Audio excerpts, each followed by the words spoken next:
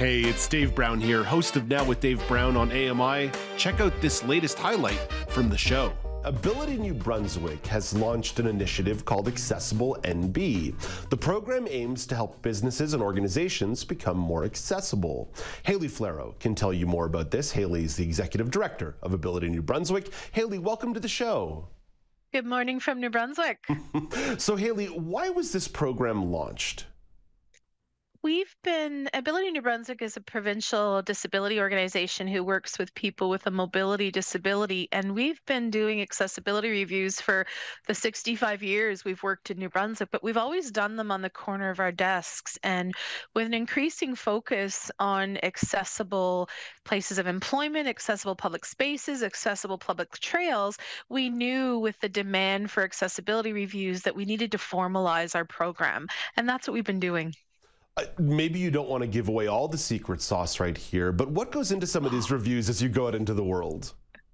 Well, New Brunswickers like to share, so I have no problem with that. So we worked really hard with a technical committee consisting of experts from many government departments working in areas like built environment, disability service delivery, communications, persons with lived experience, which is the most important aspect for our work. And also we looked at not only our accessibility regulation in New Brunswick, but the best practice standards throughout Canada and internationally as well, to look at things like not just built environment, but issues such as neurodiversity, elements such as outdoor spaces. We really wanted to ensure that this accessibility review tool provided really groundbreaking recommendations. So as groups are expanding, as organizations are adapting their businesses and building pieces onto it or building new buildings, that we would really have gold star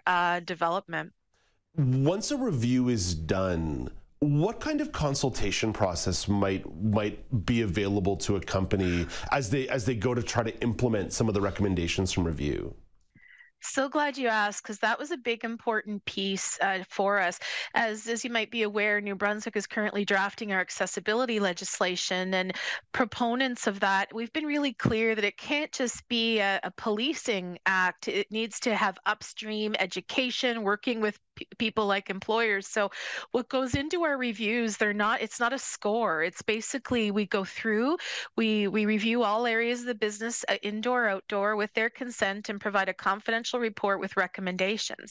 But in that report, we also give information on funding sources available. There's many funding sources available for nonprofits, municipalities, small business. So we're going to highlight those. We're also going to make sure we advise that our toll-free line and through email, we can provide consultations to help people draft proposals, make those quick wins. A lot of these reviews will have quick wins. Have you ever gone into a store where the aisles aren't wide enough and you knock everything down? Happens to me. I'm a larger woman, right? So sometimes just changing the layout of a store can be a very simple way to do things. The other thing that we're adding to these reports is a link to all the employment assistance service agencies for people with a disability in New Brunswick, because we have 120,000 job openings in the next several years in New Brunswick and an untapped labor market. So we're going to make those connections as well. Haley, maybe I should have started here with the first question, but what are people from the community, from the disability community, people with disabilities, what are they saying about the current landscape when it comes to access at businesses across New Brunswick? I know New Brunswick is a big province and there's varied experiences, but generally speaking, what are people saying about the landscape? Great question. I love this province, and I grew up with a mom with a neurological condition, and so I know what it's like I see the world differently in terms of all the roadblocks that are there. But we've made progress, but we have a long way to go. New Brunswick really is a largely inaccessible province, and we have a lot of historic older buildings and older infrastructure, which weren't designed with everybody in mind. So we have a lot of work to do. We are also, as part of our project, wanting to improve accessibility in New Brunswick, not only for the people that we work with that have a mobility condition and citizens and the community, but also accessible tourism. We get a lot of tourists, people with a disability have buying power, and many want to travel and come to other provinces, but it's been really hard to find accurate accessibility information when you want to come to New Brunswick to visit. And we've often had a lot of people disappointed because they can't find accessible accommodations and accessible transportation and get information on accessible trails or viewing areas over the Bay of Fundy. So we really want to look at improving the built environment, but improving the hiring of people with a disability and improve accessible tourism. It's an untapped market for us. Yeah, it's interesting you mentioned the tourism side of this, because when I was younger, I had quite a few friends in New Brunswick. I used to travel from Montreal to Fredericton and sometimes at Saint Jean or Moncton to go visit people. That's becoming harder with more limited bus services, limited train services. It really feels like maybe New Brunswick has become a little bit of a forgotten tourism destination. It has. You mean we let you out of the province? Yeah. I didn't want to leave. I would have stayed. How did that happen? New Brunswickers like to keep people. Joking aside, it is.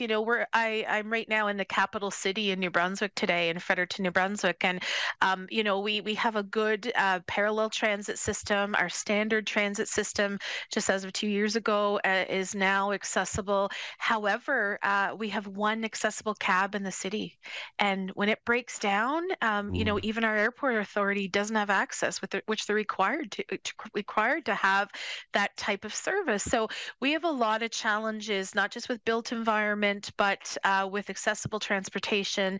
And the Accessible Canada Act and the legislation coming in New Brunswick, as Canada's Chief Accessibility Officer said, a friend of mine, Stephanie Cadu, when she was here in New Brunswick just a couple weeks ago, it's time to flip the script. Yeah. Haley, let's go back to the initiative here, to the program, because it's a really good idea, and I imagine you've perked a couple eardrums this morning. How can companies go about accessing the reviews and the consultation services through Accessible N.B? Well, here's the clincher. It's free. So that's awesome. I like that. The low price of free 99. Yeah, the low price for 3 years. This is a prototype for 3 years. Come on.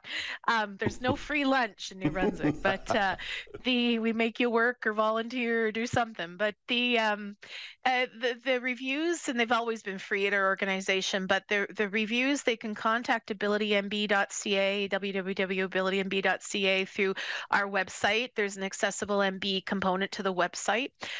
In New Brunswick, we have a toll-free number, 1-866-462-9555, where employers can call.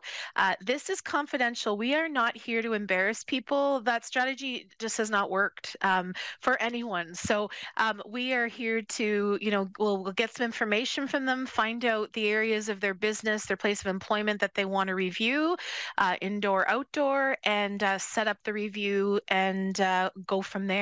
Again, it's a free service. It's confidential. This report is not shared with anyone but the business, but the proprietor or the business owner.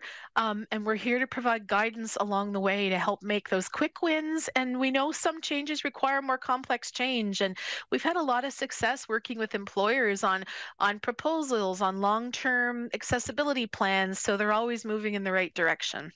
Haley, thank you for this. It's a wonderful initiative. I hope it becomes a great template moving towards provincial accessibility legislation. It sounds like you and your colleagues are doing just a wonderful job on the ground.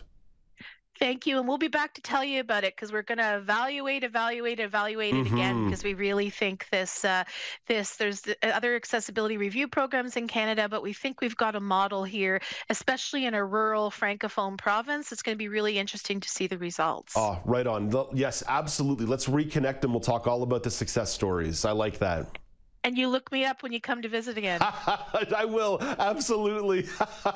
That's Haley Flaro, Executive Director of Ability New Brunswick. To learn more about the program Accessible NB, please visit abilitynb.ca/accessible-NB. And of course, these links and phone numbers will be shared on the blog after the show, AMI.ca/now, AMI.ca/now. Do you want to dive into more conversations like this? Watch Now with Dave Brown weekdays at 9 a.m. Eastern on AMI-TV or download the podcasts wherever you listen.